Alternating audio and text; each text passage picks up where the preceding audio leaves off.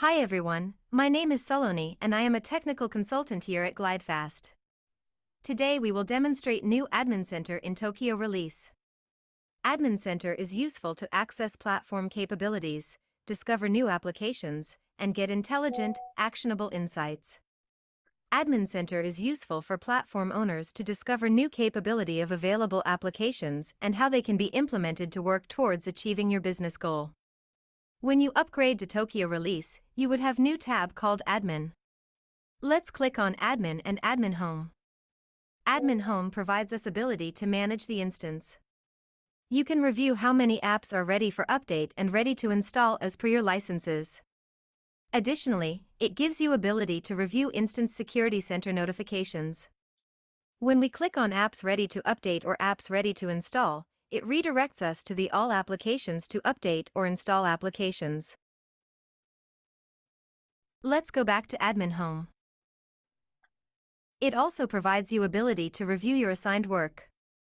Let's move on to another option we have in Admin Center. Let's click on Adoption Blueprints. Adoption Blueprints display the applications and features available to you and the recommended solutions to achieve business goals. Adoption blueprints can also be referred as IT adoption journeys. Adoption blueprints are helpful to the organizations to achieve their business goals. Each adoption blueprint displays the overview of the recommended applications you have installed for the blueprint and the progress you have made in working towards your business goal. Each blueprint has option to view details. Let's click on See Details on the first blueprint.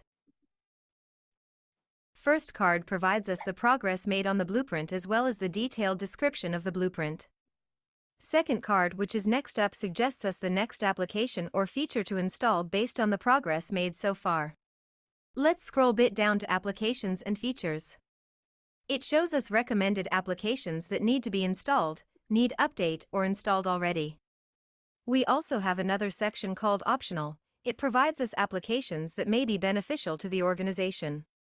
Additionally, we have options to review the applications for advanced features as well to optimize the existing functionality. Let's go to Applications and Features section again. And we will click on ITSM Success Dashboard. It gives a summary of the application as well as the key features to help understand platform owner about the application and identify if the application is useful to the organization. It also provides us technical details, which includes what plugins will be activated. On this page only, you can also click on Install to install the application. That is the overview of the Admin Center.